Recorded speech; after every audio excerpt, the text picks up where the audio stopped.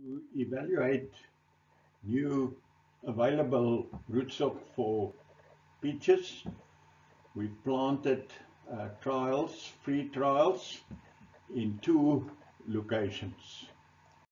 Because we want to evaluate more rootstocks for sandy soils, the one site was selected at Slanghoek, Gauteng, where we have 82% sand and also the presence of ring nematodes as well as fluctuating water tables. We've planted the trees at 4x2 2-liter system.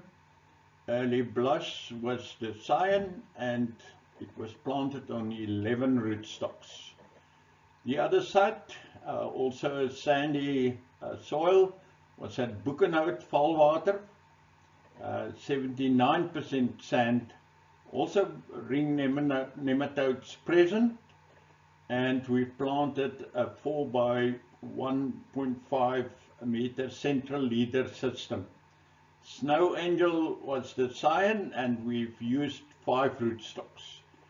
The other site was also at Valwater, but it was a heavier soil, 45% sand only. Also ring nematodes present. We planted at a 4x2 2-liter system and it was planted on 9 rootstocks. The rootstocks evaluated was OSM 99-3, it's a Floddergaard times almond crossing. Also OSM 99-2, peach times almond crossing. These 2 rootstocks was bred by the ARC at Stellenbosch. We also use Guardian peach rootstock, Coast Guard peach rootstock, Barrier peach times Prunus davidiana, a wild peach.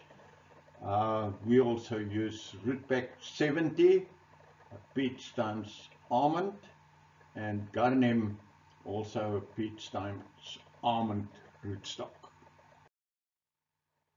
At the Slanghoek, there was no significant yield differences during the second harvest, but over 2 seasons, the yield of the trees on Kakama seedling were significantly poorer compared to the trees on Barrier and Guardian. At Boekenhout, the 3rd year yield was significantly lower due to climatic conditions. But over a 3-year period, trees on Okinawa, OSM 99 and Floddergaard did not differ significantly from each other and also had the highest yield and fruit weight.